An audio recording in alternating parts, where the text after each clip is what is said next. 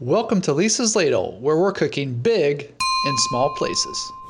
Hello my friends, and welcome to Lisa's Ladle. If you're new to this channel, you will find out what are some of the challenges learning to cook your favorite recipes on a boat. If you visited my gallery before, welcome back. And if you're new, welcome aboard. Today's recipe is pineapple bread pudding. It is delicious. Sweetly delicious.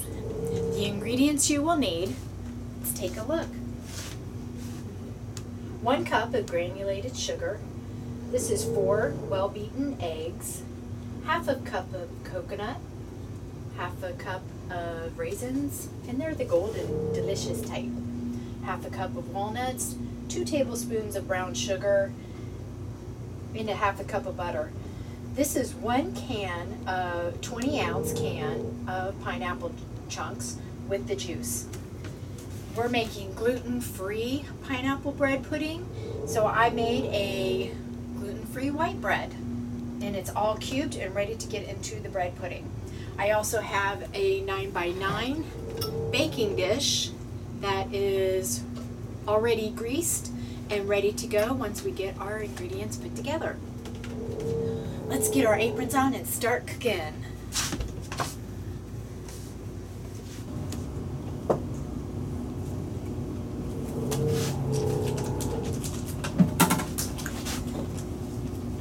You want to add your eggs to your sugar first, and you're going to keep stirring anywhere from 1 minute to 2 minutes until that sugar dissolves.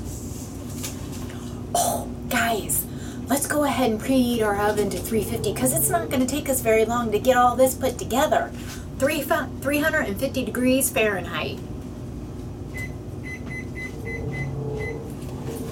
I think the sugar takes longer to dissolve than it takes to put the whole pudding together.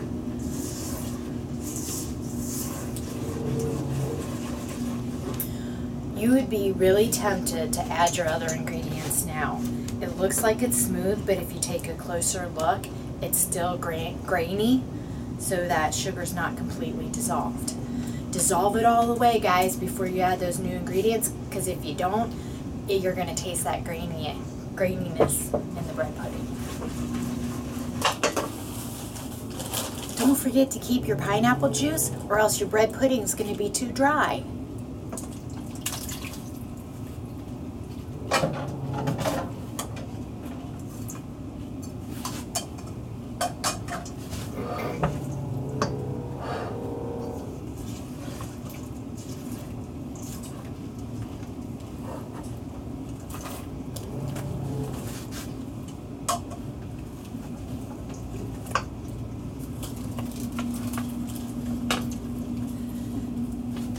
This part is why you need a large bowl. You're going to be adding your 16 slices of bread, which comes out to be 1 homemade gluten-free loaf of bread for me, to the large bowl.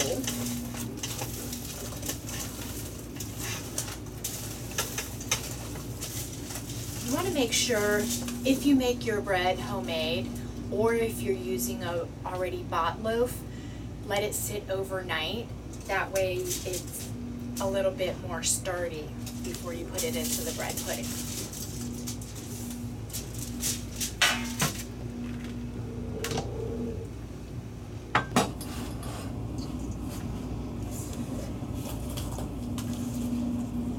And you want to soak those cubes of bread, soak those cubes of bread with all that yummy deliciousness. Gosh, it smells so good and pineapple-y. Once your bread's nice and coated with the pineapple juices in your mix, go ahead and pour it into your greased baking dish.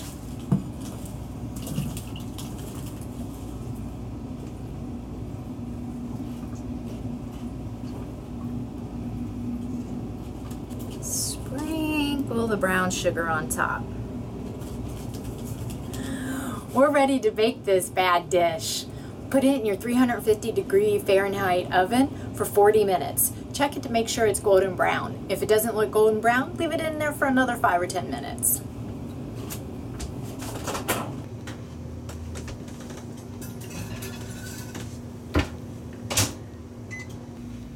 love tip, guys. If you're new to baking or new to cooking, you want to stay on top of your dishes. Clean as you go, or else you're going to have a huge mess at the end.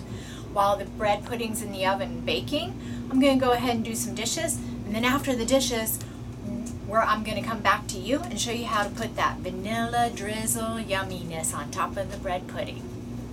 See you in a bit.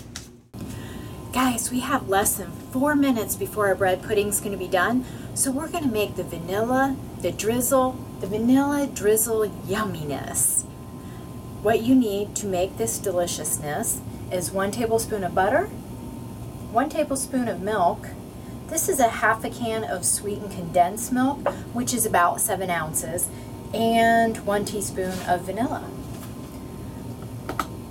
And you just need to pour everything into your pot, a small saucepan,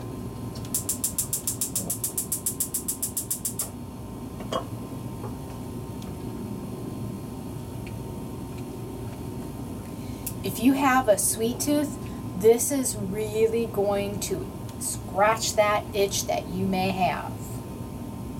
Basically all you're doing is melting the butter and warming it all up so you can drizzle it over your bread pudding. This is such an easy and sweet sauce. It just really adds an extra oomph to your bread pudding. Ooh, our bread pudding's done. Just in time because the sauce is already silky and creamy, ready to drizzle.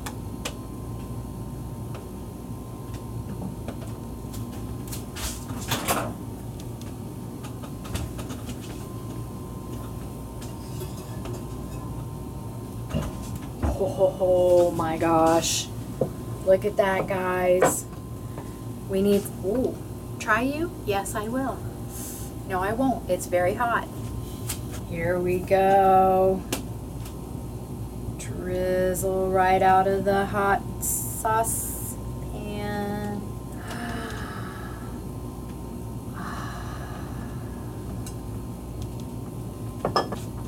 If you are looking for a different type of dessert and you have a sweet tooth for your holidays, I am telling you guys, you gotta try this. If you like pineapple, if you like sweetness, if you like nuts, and you can put anything in it you want.